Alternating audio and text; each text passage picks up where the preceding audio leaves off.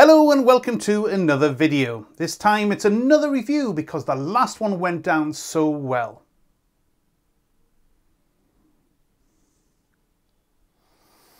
Actually, it was really popular. It's easily the most viewed video on the whole channel.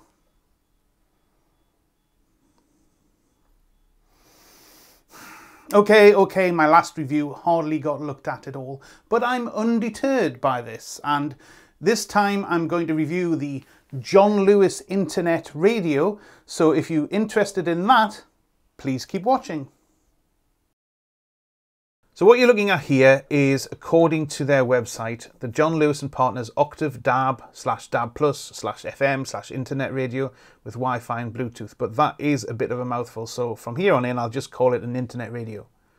Now, for those of you who live outside the UK, John Lewis, or John Lewis and Partners as they're now branded, are a department store, much like Macy's or Bloomingdale's. They do stock well-known high street brands, but they also have their own products, which include electrical goods. I think it's also fair to say that John Lewis has a reputation of being fairly high-end in terms of quality and pricing, and so you would expect that design would feature quite highly when releasing their own products. And you can see that this is in fact reflected in the outside case of the Octave. So it's a contemporary design, it's very clean on the front, with only the screen in the centre, the speakers either side and the headphone jack visible. All the controls are on the top, and you also get a remote control. But I think the area that really excels in terms of the external look at least, is the case itself. So it comes in two colours. There's a dark black ash, and this is the warm walnut. And for a while I genuinely did think that this was a solid wood case. It is that good. The grain matches all over, even round the corners, but if you look hard underneath you can see where the veneer is spliced together. So I guess it's an MDF frame with a wood veneer, and to me that's fairly acceptable to keep the price reasonable. It's still quite heavy and substantial. If we look around the back, we can see at the top it has a fairly standard telescopic antenna. It has a bass port to let out the back wave of the bass response. It has a power socket for the 12 volt DC power adapter, which is of course supplied. It's got a 3mm input for line in. It has a 3mm line out, and it also has a USB type A socket. Now the USB socket is interesting. The instruction book specifically says that it's not meant to charge devices and is only for memory sticks containing music. But I have successfully charged a smartwatch and a Kindle a number of times using this port. The Kindle does sometimes complain that it's not charging, but it genuinely does. So it's definitely not meant to charge the latest iPhone or a tablet. But if you have it as a bedside radio and you need to occasionally charge a low current device like an e-reader, it appears to do that absolutely perfectly well. So finally, if we look underneath, you will see that it has 4 sturdy rubber feet, one in each corner, and the woofer speaker in the centre to enhance the bass response. And the rubber feet keep the bass speaker high enough off the table so that the sound does get out quite well. Right, let's dive straight into the operation of this device. First of all, the input is controlled by the keypad and the rotary dial, or if you want, the jog wheel on the top of the machine, or you can use the supplied remote control. In fact, the functionality available on the remote is identical to that on the top of the system, which is unusual because generally you find that the remote functionality is usually limited in some way. Not here, however. In fact, I'd go as far as to say that you get more functionality from the remote because you can recall more stored radio stations at the push of a button on the remote that you can by using the keypad on the top of the radio. So the large TFT screen is a nice addition to the standard LED or backlit LCD display that you may get on some of these devices. But you will see this same type of display on many of these tabletop internet entertainment systems because they all use the same chipset and software from a company called Frontier Smart Technology. And I'll explain more about that later. Now, one thing I do need to mention here is a word of warning if you want to purchase the Octave for a bedroom. The display is bright. In a dark room on the lowest dimmer setting, which incidentally doesn't have an auto dim functionality, then the display will shine out like a torch in the night. So if you're a light sleeper and if you're sensitive to external light, this will be very likely an issue for you. Anyway, other than that, it's a good display, and in standby mode you'll see the clock in the center. You'll see the date at the top, the time of any alarms that are due to be triggered. You can have up to 2 at any one time. As you can see on this display, there is one set for 5:30 AM. And you'll also get the Wi-Fi signal strength meter in the bottom right-hand corner. So turning on the device is also pretty easy. It's a quick click on the rotary dial, the jog wheel on the top of the device, or press on the on-off button on the remote. And this will turn the radio on at the last point you were at before switching it off. So if you were listening to an internet radio station, it would start streaming that station again. And that would be the same if you were listening to a DAB station, an FM station, or streaming from a USB stick, a Bluetooth device, or an internal NAS server with a load of MP3s on it. So now I'm going to go through the options that you have. Internet radio is fairly self-explanatory. You choose that for streaming any internet radio station or podcast from the internet. So choose music player if you need to stream any MP3s from a local NAS device available somewhere on your local network, and that can be a DLNA, a universal plug and play device. Or if you want to choose from a USB memory stick full of tunes, you can also play that back from here. So when you're playing back one of these tunes from a USB stick or the NAS device on your local network, you will see the artwork in glorious colour, even though it is just the size of a postage stamp. Now this is in fact one of the places where using the jog wheel on top of the device is better than using the remote. If you've got a lot of tracks on there, rotating the wheel is definitely better than pressing the button many times. So for DAB, you use this option for any DAB radio station. So for FM, self-explanatory again, choose that for any FM radio station. And you'll see the little RDS symbol that appears for any station using RDS. You'll also see a little icon which is like a greater than and a less than arrow pointing towards each other. That defines that the station has got a lock on the channel. Bluetooth will allow you to connect any Bluetooth enabled streaming device, so a mobile phone for instance, if you've got music on there. It will not, however, let you connect any Bluetooth headphones to the device. It is purely for streaming music and not for listening back. And finally, if you've got a device that you just want to use to play through here as a speaker system, then you use the audio in auxiliary input and you plug it in around the back just using a standard 3.5mm cable. Now you will have noticed that the list of icons on the source page doesn't have an icon for system configuration anywhere. And that's because no matter what submenu you're on, you'll get the context specific menu for that type of sound source. In this instance I'm on internet radio, so you'll see that I'll have specific options for streaming from the internet, but I'll also see a main menu option at the bottom of the screen, which takes you to a textual list that mirrors the icons you saw before.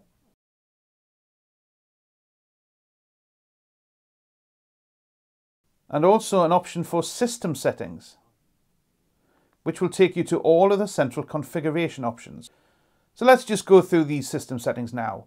We have an equalizer, which is a standard audio equalizer. It has some presets in here for things like jazz, rock, movies, classic themes. But right at the bottom, it also has an option to set up a profile for your listening preferences. So you can go into bass and you can increase the bass up here, and you can go into treble and you can reduce the treble down there, for instance. And then you can save that option so you can use that as a default for all of the channels going forward. I don't want to save it, so I'm going to choose no.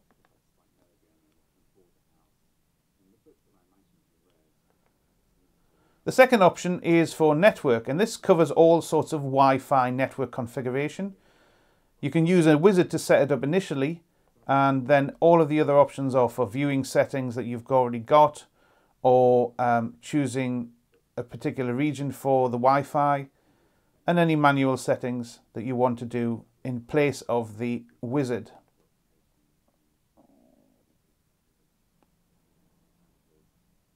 Time and date is next, and as you'll probably already gathered, this is for setting the time and date.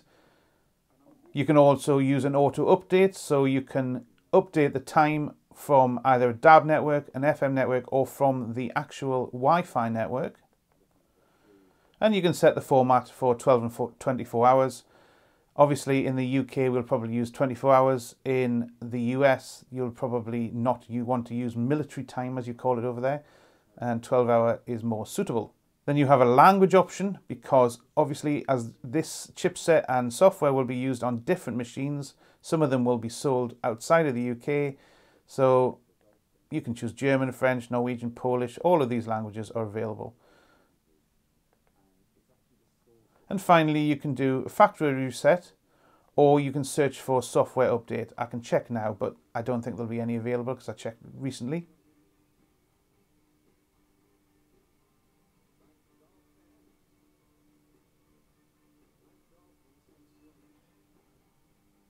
And as I suspected, we're all up to date with that.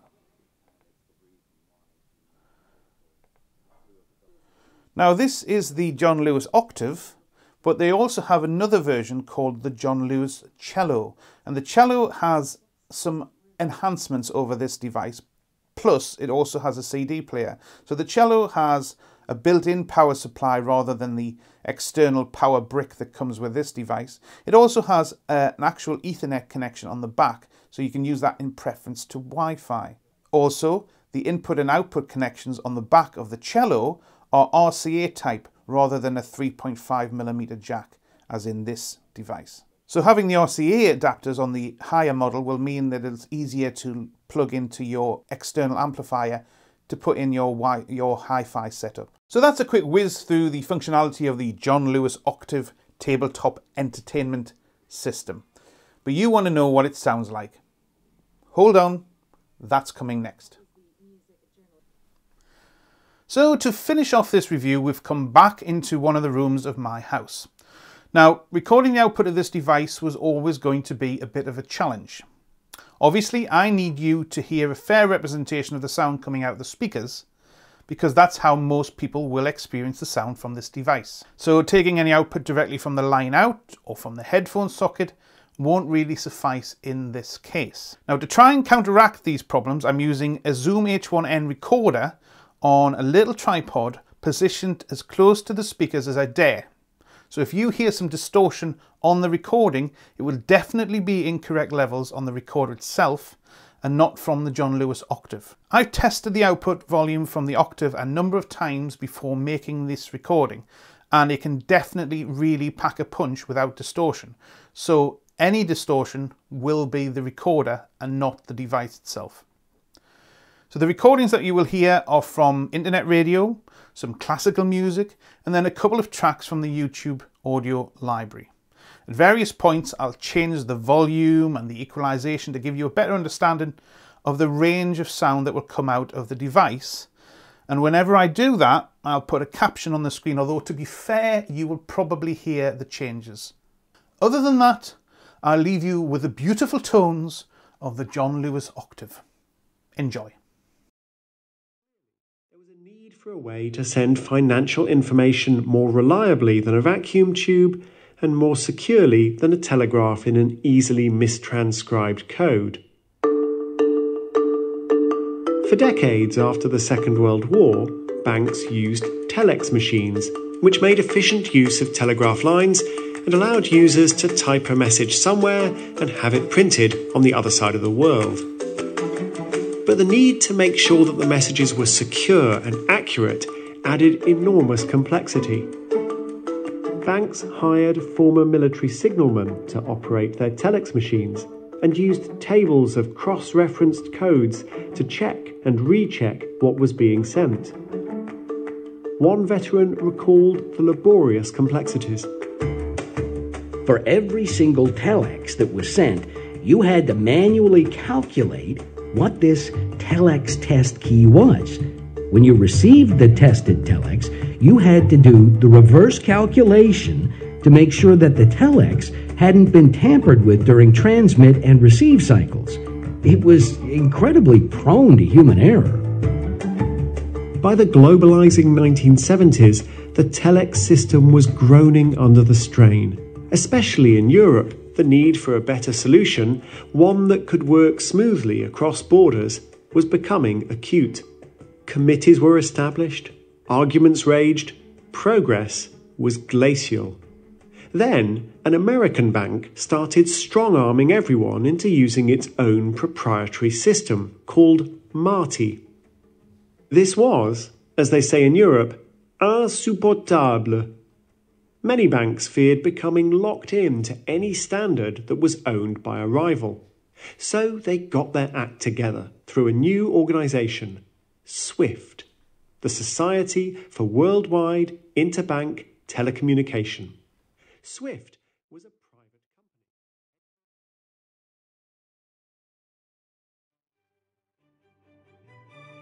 company.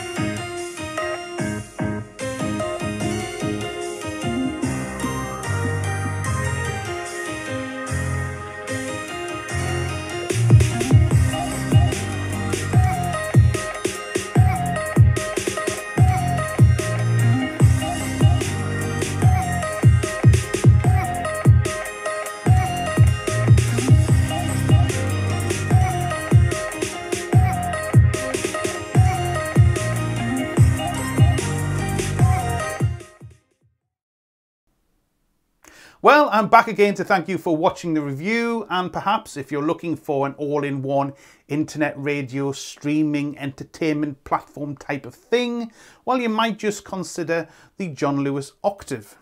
Now, before I completely sign off, the more observant amongst you may have realised that I mentioned earlier in the video about the manufacture of the chipset that this and other internet radios use. I said I would come back to it, but I just didn't have time. So look out for another video up here or in the description, and I'll explain more about that in that video. Finally, I once again would like to ask you to click subscribe and press the dingy bell, because that's how YouTube works, and I'll see you in the future with another video. Bye for now.